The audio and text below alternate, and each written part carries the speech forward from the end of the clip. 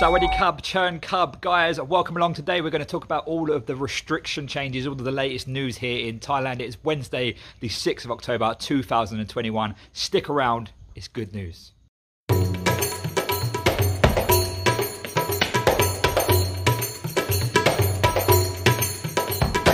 What is happening, people? Welcome back to my channel. Now today we're going to be talking about some really good news that we've got here in Thailand, but before I jump into that, I just want to give you guys a little bit of an update on the subscriptions and donations here. Now if this is the first time you've joined us, make sure you hit that subscription button. The reason being is basically what I am doing at the moment is for every single subscriber that I get to this channel, I'll be donating 19 baht to the Bangkok Community Help Foundation. Now the Bangkok Community Help Foundation are helping hundreds and thousands of families in Bangkok at the moment that are really struggling in these current times. Now, bit of an update, thank you guys so much for subscribing.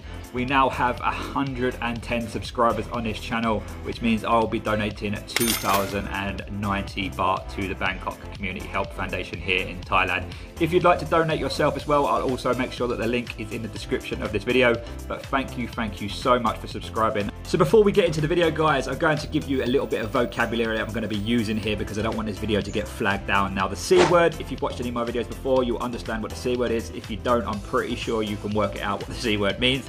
And then I'm going to use the V word as well. The V word is the, if you know what I mean. It has been 566 days since the emergency decree was first put in place in Thailand, which was when the C word first came about here in March 2020.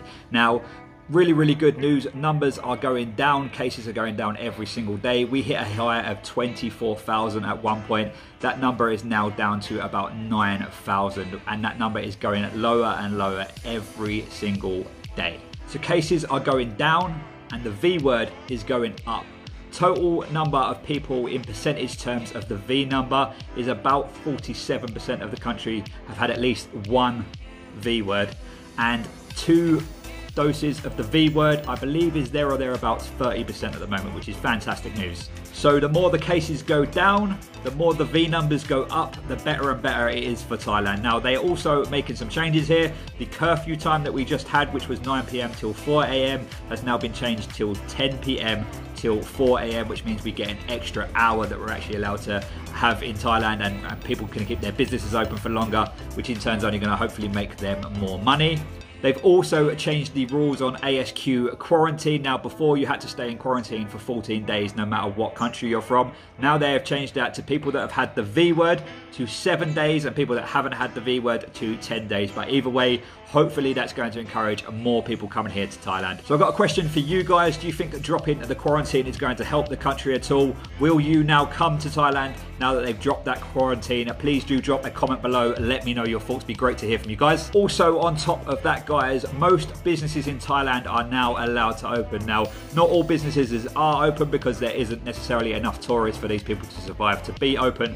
But those businesses that were currently closed before, such as cinemas, swimming pools, fitness centres, are now allowed to open, which is great for the people living here. We can slowly but surely start to get back to some kind of normality. I am absolutely buzzing about the cinema being open, and as soon as I am back in Bangkok, I'm going to do a video about my favourite cinema, a 6-star cinema. Make sure you watch out for that one, guys. Another bit of great news is visa on arrival is back in Thailand. So all those people that have been struggling to get their visas sorted, etc. for coming here, every country that had visa on arrival before has pretty much got that back in place. Now, there's quite a bit of details about the visa on arrival, so what I'll do is I'll actually leave a link in the description so you can go and do a little bit more research on that. But yeah, visa on arrival is back in Thailand, which is exactly what we want and exactly what we need, just to make that whole process of actually coming here at the moment a little bit more simple.